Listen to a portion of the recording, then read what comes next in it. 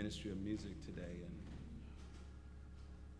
Reverend Small and Brother Davis, to the ushers standing around the doors, to the diaconate, elders, my fellow yoke fellows, the clergy, Reverend Dr. Edwards and Reverend Barnes, to all of you who are present today, to my wife and son who are here today, thank God. My daughter is here, Evangelist Jacinthia and Nevaeh, to God be praised. Haven't seen them in a while, just good to see them. Pray with me for just a few moments as I endeavor to preach to you from God's word, for it is God's word that saves us. If you return with me to the Gospel according to Mark, chapter 16, we will begin with verse 15 and conclude with verse 20.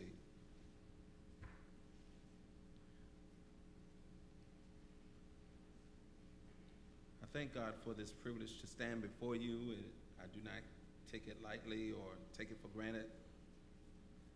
I thank God for touching the heart of our pastor to select me to bring God's word today. From the New Living Translation, it sounds like this. And then he told them, "Go into all the world and preach the good news to everyone. Anyone who believes and is baptized will be saved, but anyone who refuses to believe will be condemned. These miraculous signs will accompany those who believe. They will cast out demons in my name, and they will speak in new languages. They will be able to handle snakes with safety, and if they drink anything poisonous, it would not hurt them. They will be able to place their hands on the sick, and they will be healed." In verse 19, when the Lord Jesus had finished talking with them, he was taken up into heaven and sat down in the place of honor at God's right hand. And the disciples went everywhere and preached, and the Lord worked through them, confirming what they said by many miraculous signs. And the disciples, verse 20, went everywhere and preached, and the Lord worked through them, confirming what they said by many miraculous signs. Pray with me for just a few moments as I preach to you from the subject, "Let God work through you." Let God work through you. Amen. Let us pray. Consecrate me now to thy service, Lord, by the power of grace divine, and let my soul look up with a steadfast hope, and my will be lost in thine. For it is in the only name that matters, Jesus the Christ, I pray. Amen. Amen. Each of us have a story to tell that can speak to where we've been, where we are right now, and where we imagined ourselves to be. If we will reflect upon our story, it would reveal a lot about who we are when we take the time to tell it. Just reflect a few moments on where you grew up. I had the awesome privilege of growing up right across the street in Young's Terrace. Attended Young's Park Elementary School. Gave Mrs. Clausen, my first grade teacher, a fit. I remember one time she decided that the class had been talking, Sister Anderson, a little bit too much, and so the entire class received the punishment. But this time, I wasn't talking. So I felt that I did not deserve punishment. And if you know anything about Young's Park Elementary School, it has a courtyard, so you can actually leave the classroom and go out of the door of the classroom into the courtyard. Well, me and my bold self, first grader now, decided that I was going to leave the classroom at the end of the day because I was not having it. But as I reflect upon the household in which I grew up, I did not have the sense enough to know that the telephone in the school would connect with the telephone in my parents' house.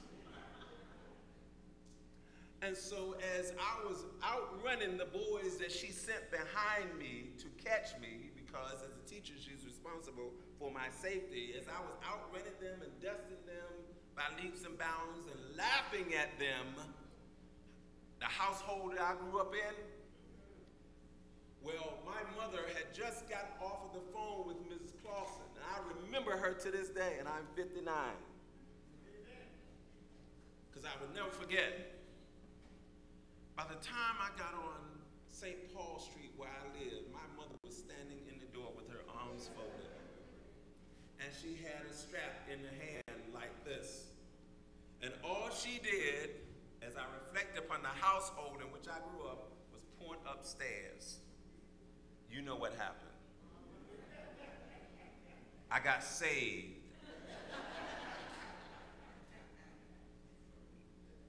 All over again. And many of you probably have stories that you can remember in your household, how things, you were taught the right thing. And it had to be what your parents said. There were no questions. Some of you can attest to the fact that your mom or dad had the fastest hands in the East when you open your mouth to talk back.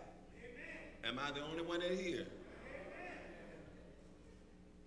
Some of you can attest to the fact that you tell your story that they just had that look, and you knew what that look meant. That's right. And you straighten up. Amen.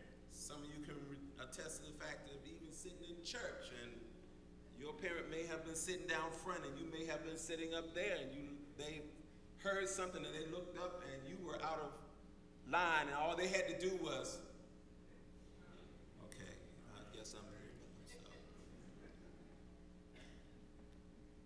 It wasn't all bad, but I just wanted to share that particular story.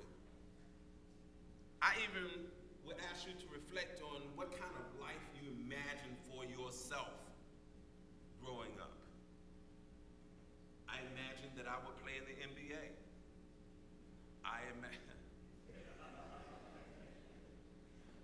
Sometimes I have flashbacks. I imagine that I will be an architect, that I will build my own, design my own house and build my own house. Imagining and thinking about my stories. Think about your story. Think about it. Just reflect for just a moment. Your story and my story has gone through various revisions along the way, and the more you and I tried to keep the pen of life from creating its own editorials, it became quite apparent that someone else just kept taking the pen and making his own inscriptions. God was working and has always been working to get us to see that he is the one who ultimately writes our script. If you would reflect on those times in your life when things just didn't work out the way you had planned them, God may have been writing your script. If you would reflect on those times in your life when things just didn't seem to be working out and you saw no way out, just before you were about to lose your mind, God picked up the pen and began to write your script.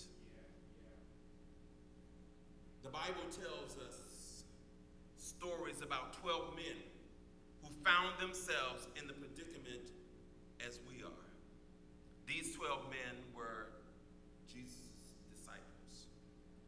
They had goals, they had aspirations, and yet they were clueless as to what was about to happen when they fully believed in Jesus. There is a correlation, my brothers and sisters, between their stories and our stories. There are lessons that we can learn from them that can greatly impact our story, which is centered around this one theme: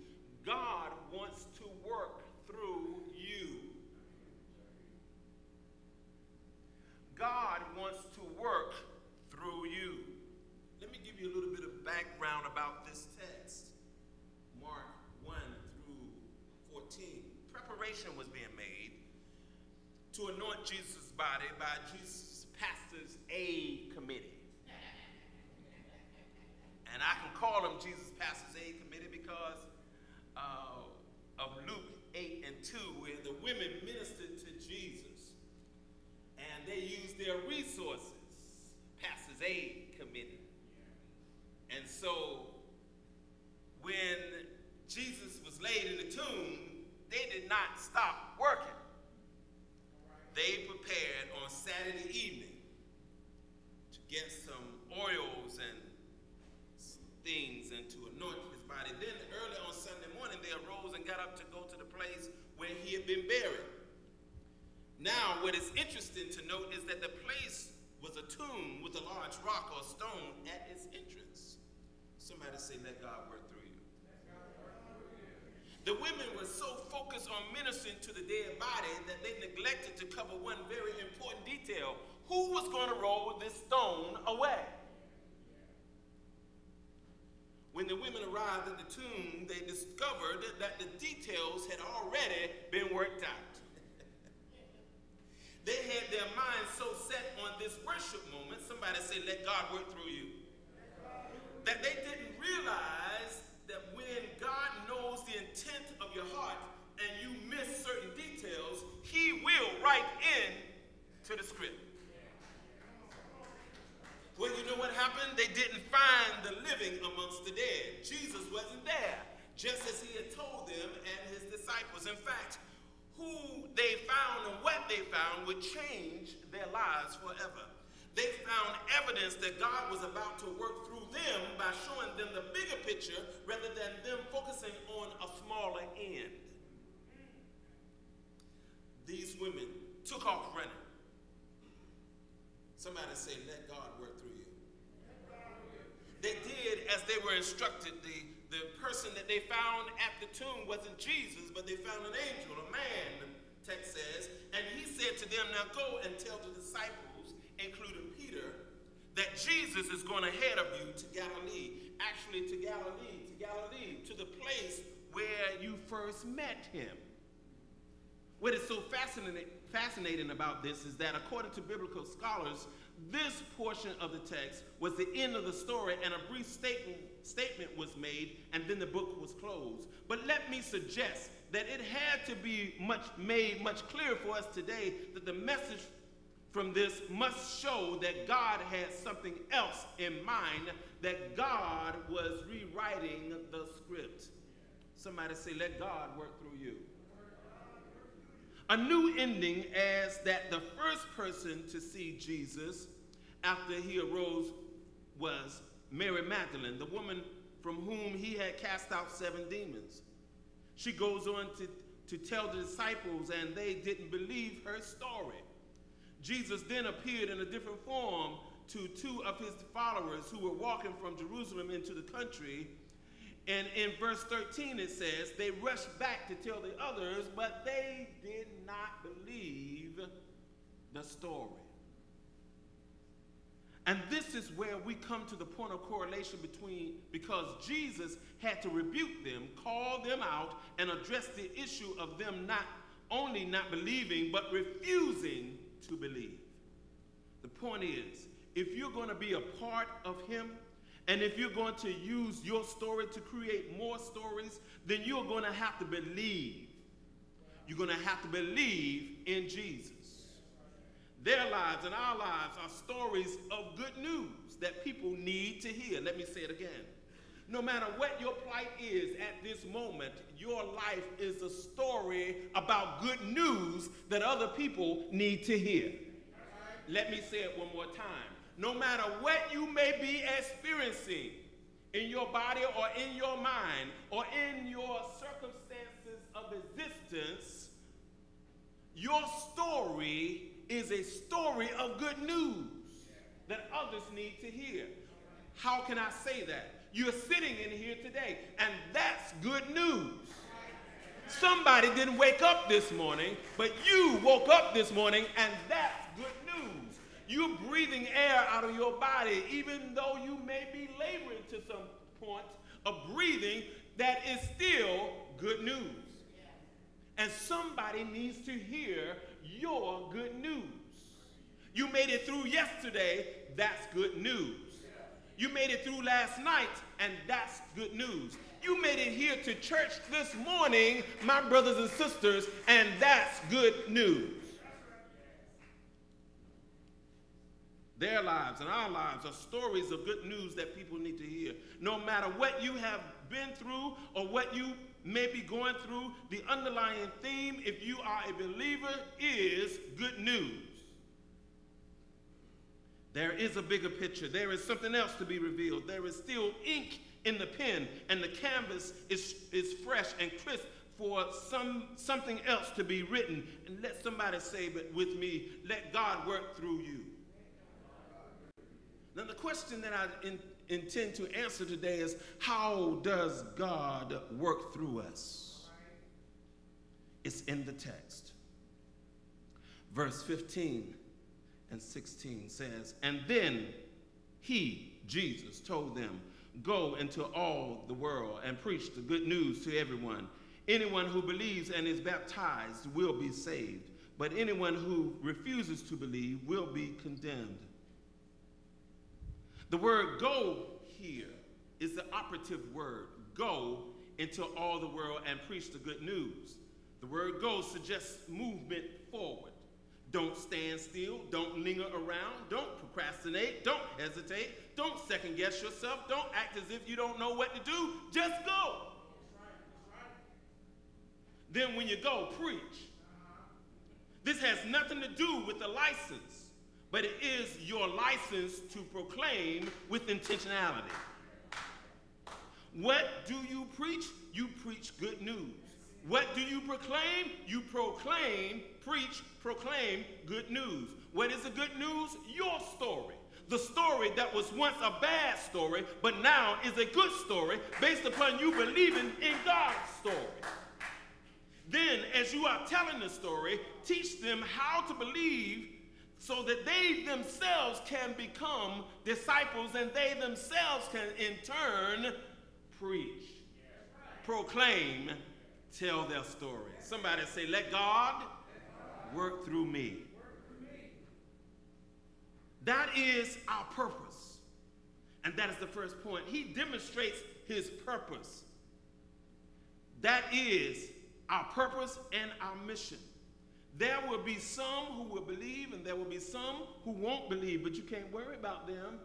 Just say to yourself, God, work through me. There will be some who would try to dilute your story. No, that didn't happen like that. No, that's not the way it really is. But you say to yourself, God, work through me. And when you say God work through me, you are saying, God, work your purpose out in me. His purpose for us is to go. And then he demonstrates his presence. It's in verses 17 through 18. These miraculous signs will accompany those who believe. When you believe, there will be signs. When you believe, there will be signs. When you believe, there will be evidence. When you believe, there will be signs following you or accompanying you. They will cast out demons in my name. They will speak in new languages. They will be able to handle snakes with safety. And if they drink anything poisonous, it won't hurt them. They will be able to place their hands on the sick and they will be healed. These miraculous signs will accompany those who believe. One thing you can be assured of is that where God guides, he will provide. When you go, his presence will abide. Miraculous signs will accompany you because you are obedient and you are staying in your lane. You are not taking credit for what you may say out of your mouth. You're not taking credit for what God is doing, but God's presence is with you, and that's why stuff is happening in your favor because of his presence. And when God's presence is with you, miraculous signs will follow you. You would need to carry the script, that is the word of God, as he is rewriting the script, and evidence of his presence will manifest itself right in your presence. Let me tell you that you will be faced with opposition, but opposition won't be any competition. I know that's bad English, but it's good gospel. Opposition won't be competition. You will be faced with snakeology, as Dr. John Kennedy calls it, but you will be able to handle whatever false doctrine that tries to raise its ugly head. Somebody say, let God work through me. My father told me the other day of a story about his cousin in North Carolina. Someone called her and said, Katie, there's a snake in front of your house. She said, really? And, she's in the country, so, they're kind of used to snakes. And so she said, when she said, Tony, when talking to my dad, she said, Tony, when I looked out the door, that snake was standing up like a man. She said, something came over me, and I went in the back room and got me a bat. And I went out in front of that house, and she said, Tony, you know what I did? I beat that snake all the way down to the ground. When you feel a presence, when you feel invincible, that's what happens when God's presence is with you. You feel invincible, and no type of object that will come to divert you from fulfilling your purpose will hurt you. I just thought I'd share that story. When the enemy tries to have you drink the poison of depression and despair, it's extreme grief and self-pity, and tries to impede your progress, God's presence won't let it hurt you. You will have a divine purpose. You have a divine destiny to fulfill, and God wants to work through you, and that's why he will remind you of what David said, God is my refuge and strength, a very present help in trouble. Then Jesus says, because I am present with you through the Holy Spirit, you will lay hands or place your hands on the sick and they will be healed. By the presence of the Lord and through your belief that he is who he is, others' story will be rewritten because of your obedience and your openness to God at work through you. Somebody ought to say, let God work through me.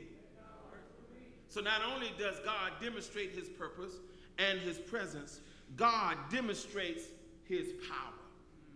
When the Lord Jesus, verse 19 and 20, had finished talking with them, he was taken up into heaven and sat down in the place of honor at God's right hand. And the disciples went everywhere and preached, and the Lord worked through them, confirming what they said by many miraculous signs. When they believed, they experienced his presence and they experienced his power. There is no doubt that when we go and let God work, his power will do the work. Signs and wonders are the clue to new script writing. God works through worshipers. God works through worshipers who are also evangelists. Let me say it again. God works through worshipers.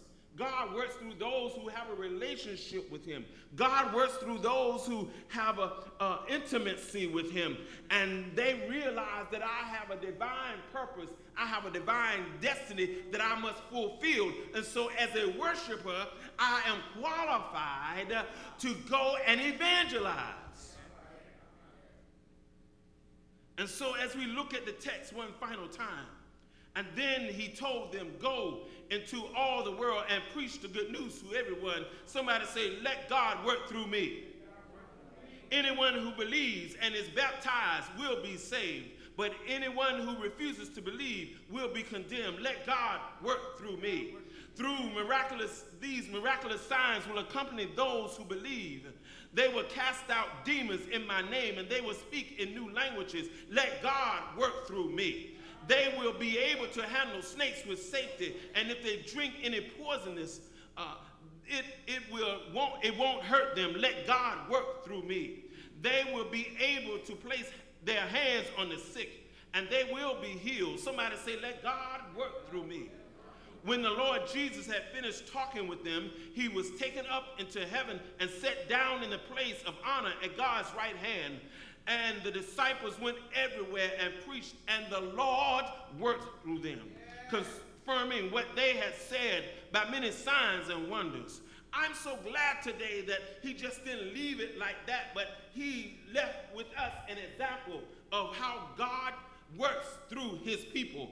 Jesus came through 42 generations, and he came into a world that was pretty much like the world that we are in today. Nobody wanted to believe what God was doing, but God was up to something.